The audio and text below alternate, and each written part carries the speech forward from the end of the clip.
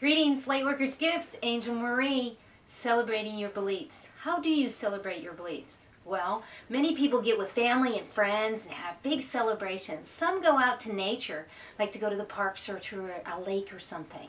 Also, if there's kids involved, you usually always have something for the kids. Like Easter, you're going to have like an Easter egg hunt.